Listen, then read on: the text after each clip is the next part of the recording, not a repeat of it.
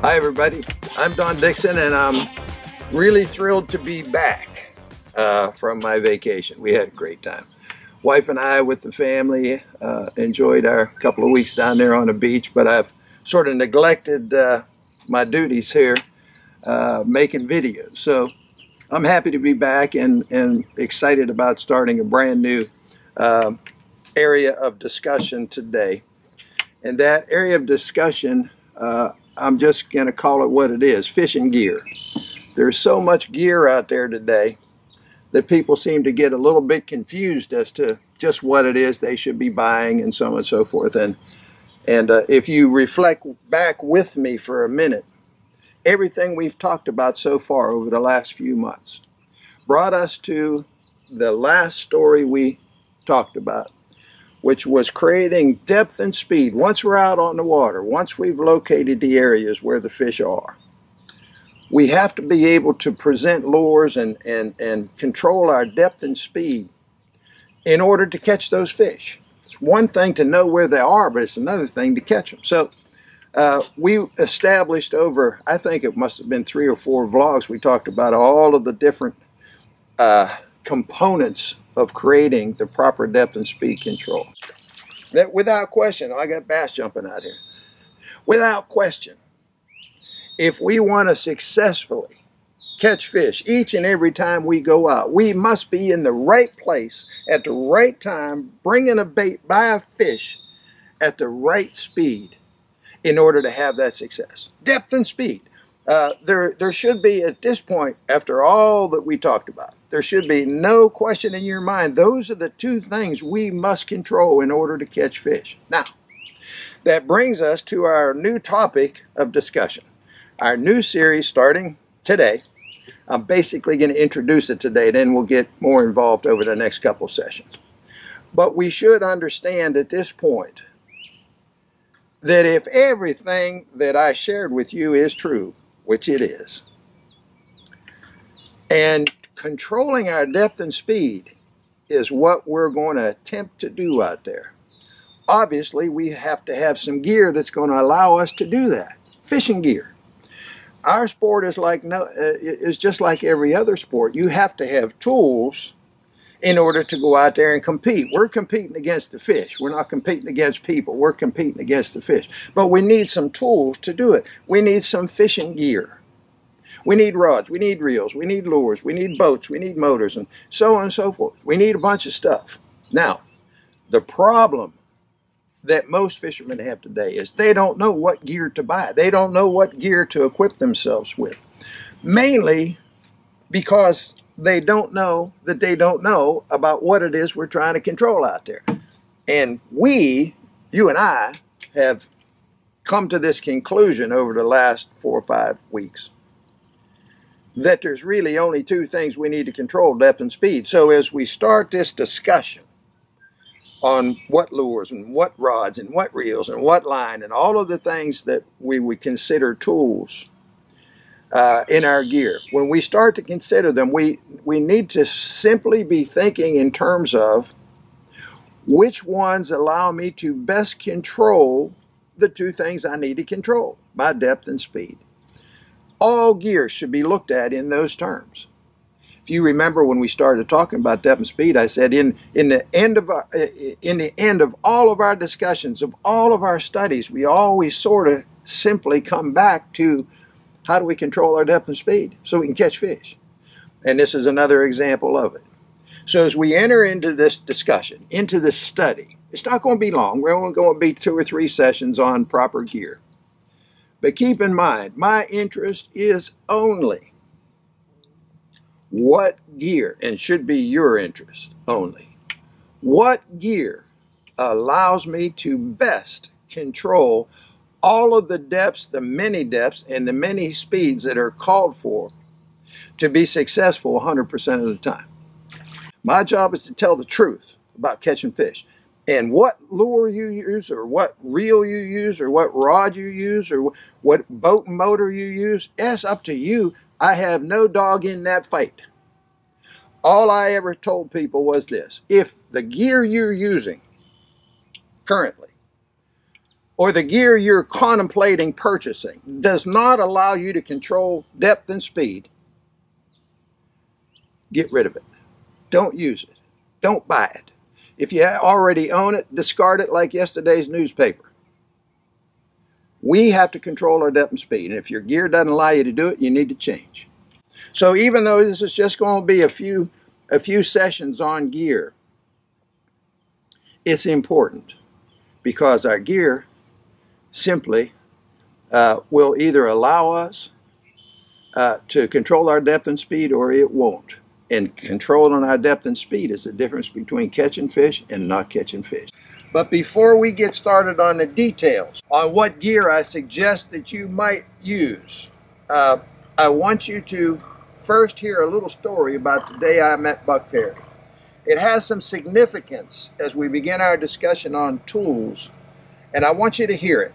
If you haven't read about it before or heard it, I want you to hear it. I'll do a little review of it, and once we do that, then we'll get into the specifics of exactly what tools I suggest that you need to control your depth and speed out there on the water.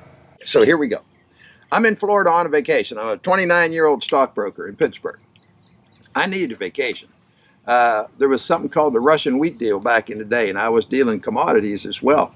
And I took a little bit of a hit, pretty serious hit actually, as I recall. But at any rate, I needed some time off. I had some great clients, some sports guys from Pittsburgh. I had a nice business going, but I needed some time off. So I decided I'm going to take a little trip to Florida and follow my passion, which has always been fishing. Go down there and see if I couldn't get into some of those lily pads down there. Throw some topwater baits, you know, and catch one of them big old 10-pound Florida bass. Never been to Florida, ever. And I was excited. I did some research on some great bass lakes, known as Great Bass Lakes. Rolled down into Florida, fishing Orange Lake in a little place called McIntosh, Florida. Big lake, 20,000 acres. Big round lake, and it was completely rimmed with lily pads. I mean, it was beautiful. It was like you just go with your camera and shoot pictures. You know, it was gorgeous. It's what every bass fisherman always grew up dreaming about that had never seen it before, and that was me. Man, I saw those lily pads. I couldn't wait to get out there and start casting that. I just knew that 10-pounder would have my name on it for sure. 3 days later, I had not caught one fish. I don't mean I didn't catch a 10-pounder. I mean I didn't catch a 12-incher. I caught 0 fish in 3 days. Now, right at the lake, there was this little diner. I can't remember the name of it. It's not important. But it was just a little diner. And I would eat dinner in there every night because, you know, I eating sandwiches and stuff for lunch, but at dinner time I have a little dinner, and they had a lot of this home cooked stuff, you know, like meatloaf and all the good stuff that you grew up with, right? So I'm eating in there, and I'm sitting at the counter because I'm by myself.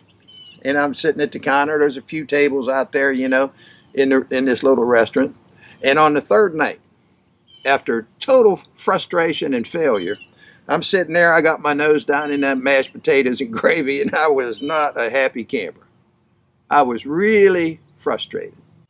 I hadn't caught a fish in 3 days. And here I am in this magical place that I had read about all my life, you know, going to Florida, catching these big old 10-pound bass. So I'm sitting there at the counter, nose down in those mashed potatoes and gravy. I must have been a real sad sack if anybody saw me that day. And I'll never forget, all of a sudden the door opened and a bunch of guys rushed in. They were like they was at somebody's bachelor party or something, or some birthday party. They were just laughing and carrying on and having fun and yelling and screaming. I thought, what in the world, in the middle of this little country place, what in the world's going on here? Well, they put a few tables together. There was about 8 or 9 of them. Put a few tables together, and it was so close to the counter, I could overhear everything that they were saying. And it wasn't too long till I got the gist of their hilarity and how thrilled they were with their little day.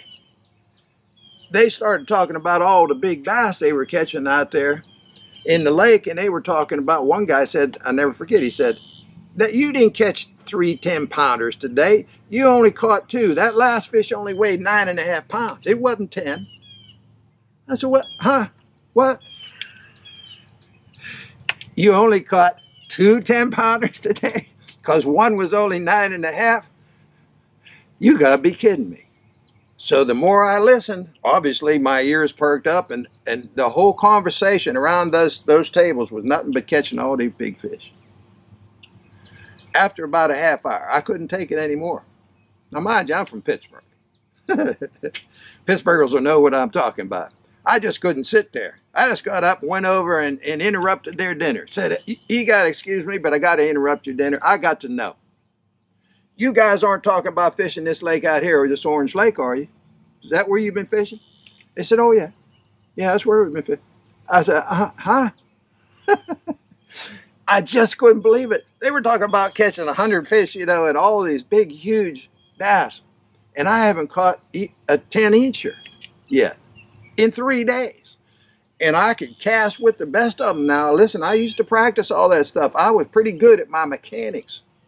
Just couldn't catch fish. So I noticed that in this conversation, when people would have a question or they'd make a statement, they always looked at this guy at the end of the table. He was actually at the head of the table. And I thought at the time, an old geezer. I look back on it, I think he was 56 at the time. So he wasn't all that old, but he was weather beaten. I mean, you could tell this guy had been out there in the boat, you know, you could just tell. And the one guy said to me after one of my silliest questions, and I started asking questions. I wondered what they catching them on, where are they catching them, you know, all the normal stuff that a rude person from Pittsburgh would go in and ask, you know, bust right in on him. And he said, wait a minute, let me tell you something. He said, we're outdoor writers. And there were guys there from Outdoor Life, from Sports Afield, Fishing Facts, and this guy at the end of the table, they said, that's Mr. Perry. And, oh, by the way, Mr. Perry is the guy who revolutionized modern day fishing. He is simply the greatest fisherman ever lived.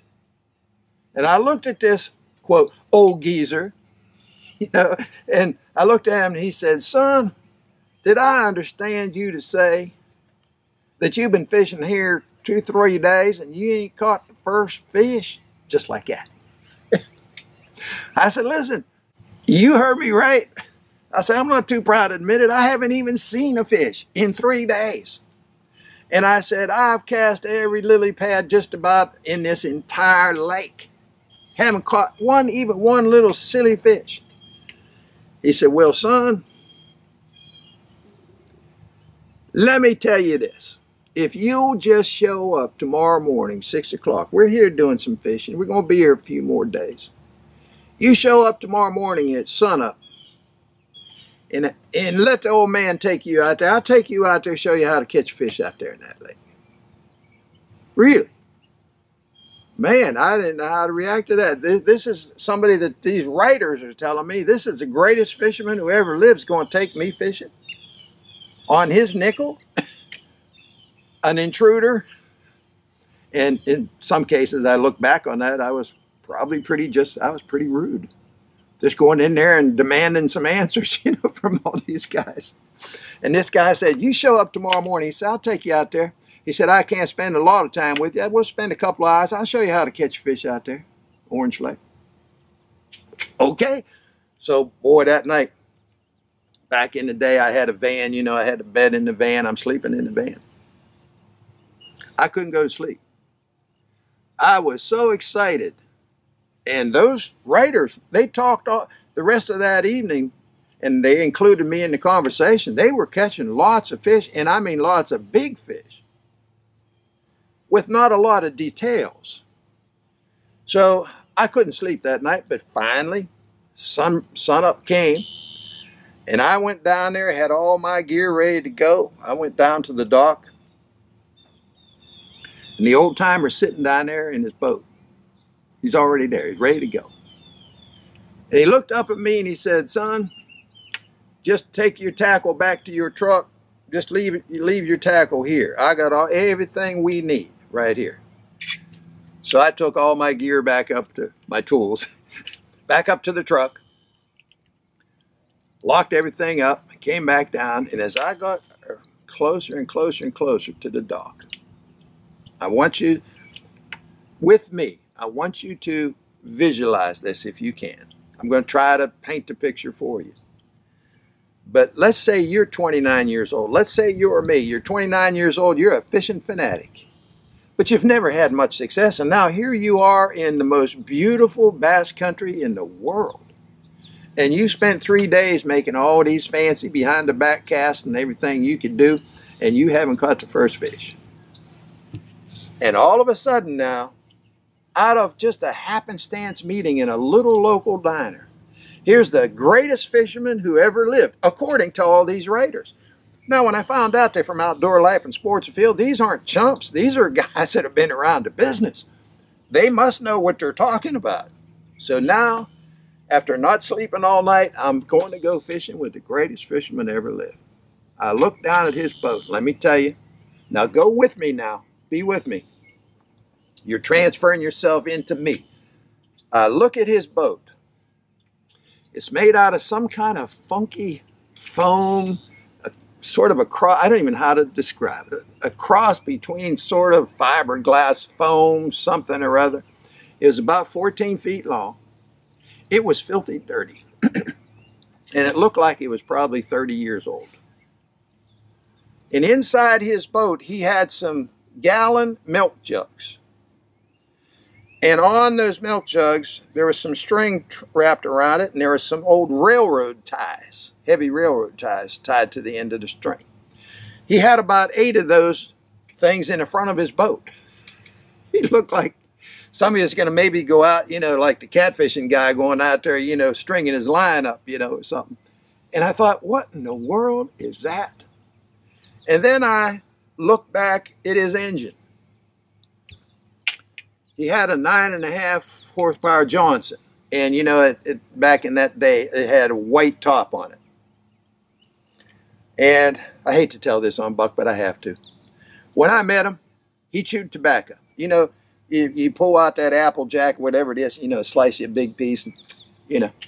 Now, I played a lot of baseball growing up, so I knew what a chew was, even though I never touched it. But here he was, he chewing tobacco. And when I looked at the top of his engine, it was just covered with tobacco juice. I found out later how that is. He'd turn around and spit, and half of it go in the water and half of it go on his engine.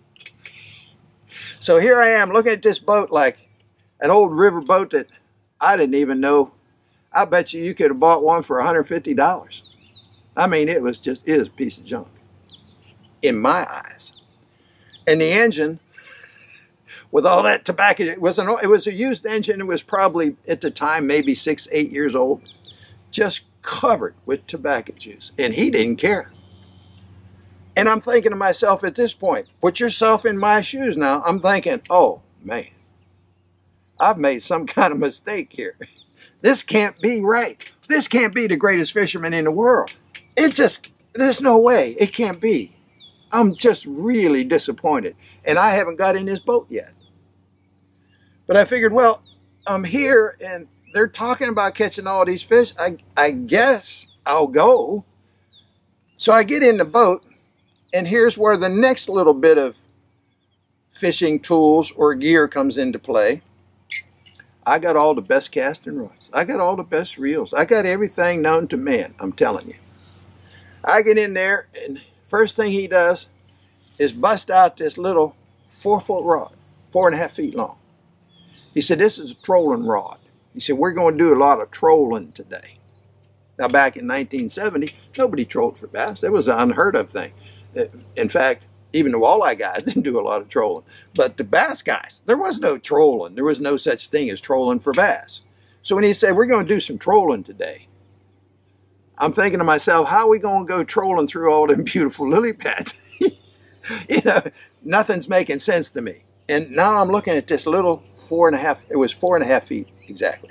And on that rod was this little service reel. It was a saltwater service reel. Just a little service reel, direct drive, you know, where the handle turned backwards when you're letting line out and that. So here I got a 4.5-foot trolling rod and a saltwater trolling reel to go bass fishing on Orange Lake. Now I'm really confused. Like, this is making absolutely no sense. And if you were me back in those days, growing up reading every magazine there was, every good book there ever was written on fishing, I read everything. And I worked at my fishing. And I was a pretty good fly fisherman. I'm a pretty good trout fisherman. But when it came to the summer stuff and the warm water species, I hardly ever caught any fish. Caught a straggler every now and then, and it was never very big. So all of a sudden, I am absolutely convinced I made a mistake. I shouldn't be doing this. I shouldn't be going out there. Look at this gear. It's ridiculous. It's embarrassing. And this guy is supposed to be the best in the world. I was just shaking my head, but I was being polite. Someone told me one time, "You're from Pittsburgh, it's probably hard for you to continue." No, I've always been polite. But I grew up in Pittsburgh, and now I'm not believing none of this. And I'm just going to have to be shown. So off we go, and as we're driving out with this little 10-horse engine with tobacco juice all over the top, we're rolling out, and the lake was, when I say it was rimmed with lily pads, for about the first 50 yards or 75 yards of that lake, all the way around the lake, was solid lily pads. It was a gorgeous place. And that's where I've been spending my 3 days, of course. And he goes out, we go out this little canal and get out into the main lake. He cuts through all of those lily pads, and he keeps on going. Doesn't stop. And 20,000 acres in Florida, you can barely see the other shoreline. It's a long ways away. But when he went through those lily pads and kept on going out into the middle of the lake, I just knew he had this secret spot somewhere on the other side of the lake where I hadn't been fishing. So I started picking up, well, maybe he's going to have a good spot, you know. And we got out into about the middle of the lake, and he stopped the engine. Boom. He said to me, "Donald, I'm going to tell you something I don't want you to ever forget. If you ever want to become a good fisherman, you need to never forget what I'm going to tell you right now. First thing you must accept is that deep water is the home of the fish." Now, that statement 50 years later, it seems silly, but at the time, I thought this guy was crazy. I thought I had gone fishing with some Looney Tune.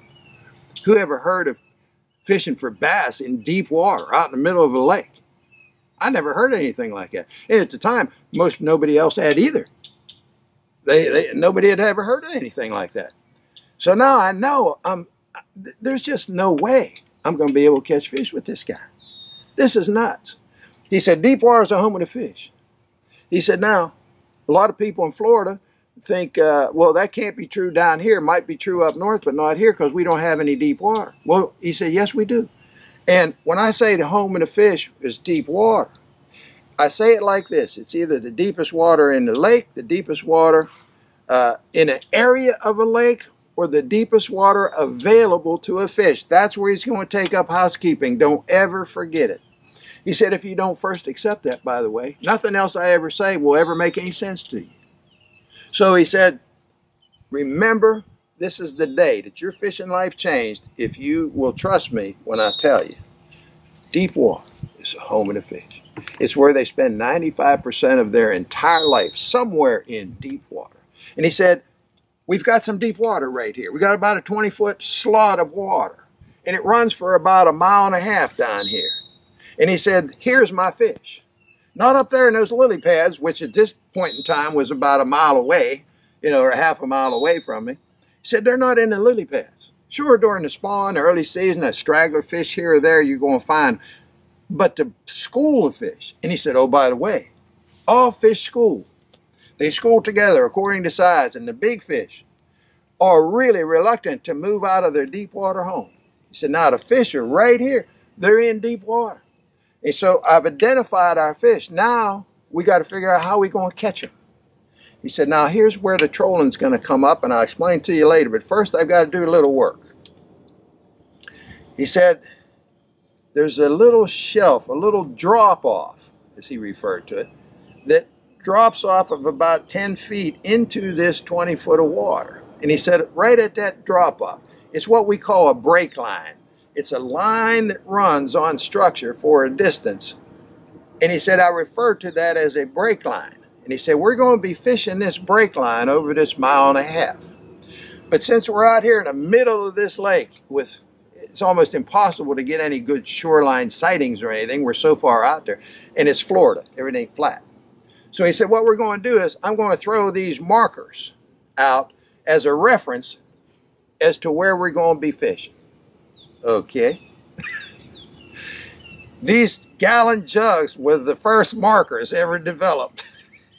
And he spent about a half hour and strung those jugs 1.5 miles. And he said, now we're ready to fish. And he busts out that 4-foot trolling rod. And that was my first introduction to a spoon plug. He said, now, what we have to do is put a lure on that break line where it's dropping off into this channel. We got to fish that break line. He said, now, what we're going to be doing, we got to cover all this area because fish will scatter along because it's only breaking about 1 foot. So the whole school of fish, when they hit it, they just scatter along the break line. He said, so we're going to be trolling, okay? And this is the rod we're using because in trolling, a long casting rod kind of thing will wear you out. You couldn't do that for more than a half hour. You'd be done for the day. You need a short, strong, tough trolling rod. And that's what I'm putting in your hands. Now, in order to put a lure on this break line, we need a lure that's going to run right at around 10 feet. He said, so I'm going to give you this lure that I invented back in 1946. It's called a spoon plug. Back in those days, there were two types of lures made. One were plugs, were made out of wood, and the other were spoons, which were made out of metal. He said, I couldn't think of what to call it, so I called it a spoon plug. Okay. He said, here it is. Now, I want you to snap that on there. And he showed me how he had a little snap there, so I snapped it on. And he said, now, when I tell you to start letting line out, he said, we're going to be letting line out under power. And he said, I want you to count on your reel when your line goes from one side of the reel to the other, that you count that as one layer of line. So I'm going to tell you, I want you to drop out 12 layers. So you count 1, 2, 3, 4. And once you get that line out, he said, I want you to thumb down and put your brake up and hold on. Okay, I can do that. Pretty simple stuff. And then he broke out, for the first time, he broke out that Applejack, cut him a slice, and he was ready to go fishing. We started trolling along the outside of those markers, and he was going so doggone fast. That was another thing. It just blew my mind. I said, what in the world? This guy going like 8, 10 miles an hour with this boat, just pushing that boat. And I could feel that lure working, you know. And I thought, he's going way too fast. What in the world? Now I know I'm not going to catch any fish. Pow! We didn't go 50 feet. I had the first fish. So, again, I want you to put yourself in my shoes. What would you think? We didn't go 50 feet. I got the biggest bass I've ever seen in my life. Now, I'm going to wrap up the story. You can read about it if you want to go on my blog, read the whole story. But I'm going to just wrap it up for this so we can really end up getting to where we want to get to, which is a discussion on tools. But we continued to fish for about 3.5 hours. And we didn't go 5 minutes. Anytime during that 3.5 hours, we didn't go 5 minutes that one of us didn't have a fish on. And in many cases, both of us had a fish on at the same time. Trolling this silly looking lure, using milk jugs as our guide in the ugliest boat I'd ever seen with a 10-horse engine with tobacco juice all over it. To say I was dumbfounded would be understating it, but I'm going to show you a picture of what the end of that day looked like, and we stopped around 11:30 in the morning because he had to go out with those riders. He had to spend more time with them.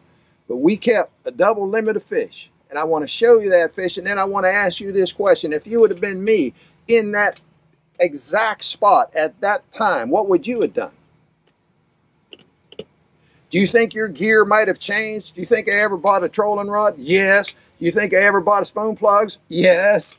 Because my mother didn't raise a complete idiot. I was there. I saw it. Everything he said and all of the conversation we had for 3.5 hours led to the catching of those fish. And I never forgot it. And I started my career that day. I didn't realize I did, but I really did. And when I talk about tools, all I got to do to really make a point is go back to you. You want to catch fish like that?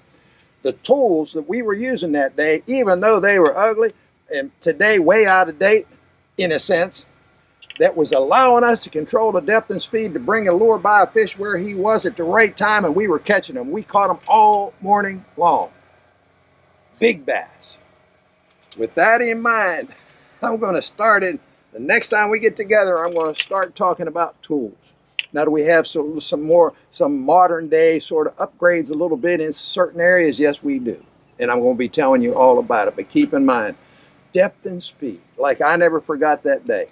Depth and speed is what catches fish.